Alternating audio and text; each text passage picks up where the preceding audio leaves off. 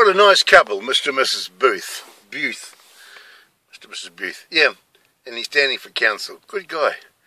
It was quite funny because the cop car was still browsing around outside. They're tracking me down. They think I'm going to get into trouble or something.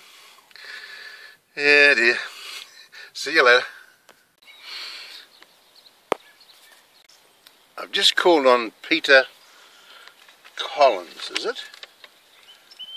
Yeah, Peter Collins, and he owns Waimate Picture Framers. He's standing for council on the Waimate Council. And I had a yarn to him, and he thought it was a good idea, but he wants to think about it. Well, you can't, if you're going to make a decision, you've got to make big, quick decisions. You can't be sitting around taking days to make a decision. It's either a good idea or it's not a good idea, okay? So I've got to come back now if he wants to go on it. So it's a bit of a nuisance, but that's all right. He's only learning. He'll be right. I'm standing outside the Waimate funeral home. I'm not booking in here. I'm just looking for a fella by the name of Mr. Gavigan.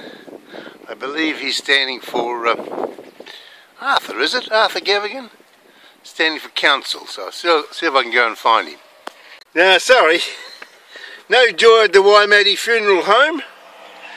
Arthur doesn't want to be videoed. He's got it all sussed. He's an expert on computers and he's got it all organised, and he doesn't see why he should have to spend $100. So okay, let's see if he can spend millions when they gets into council. Right, let's move on and find someone else, okay? See you later.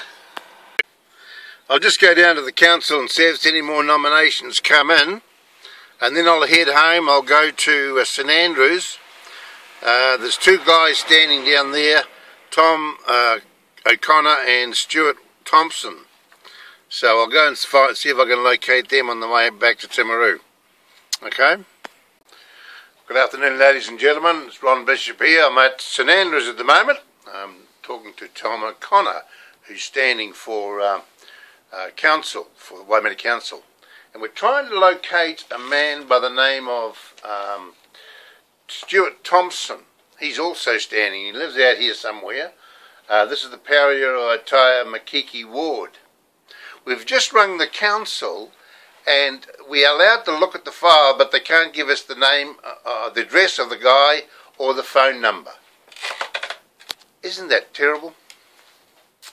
Oh well, we'll just keep going. That's the way the councils work these days. Listen, thanks Tom for your time. I'll have to keep going. It's my first day in Waimate to promote Waimate, and I've called on the Craig Rowley, who's standing for mayor. He did a video on him, and he gave me $100 plus a donation.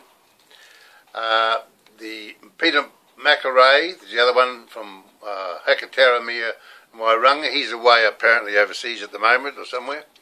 Parioataya Makiki ward, there's two vacancies there. Tom O'Connor and Stuart Thompson. We can't find Stuart Thompson, and Tom just can't afford the $100 that I want to cost of videoing him. No.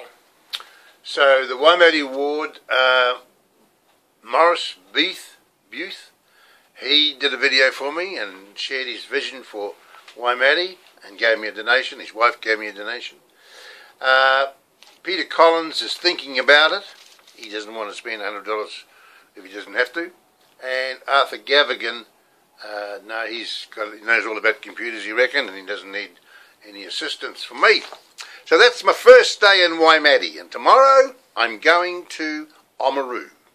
See how I get on down there. So, till then, I'll see you later. Bye-bye.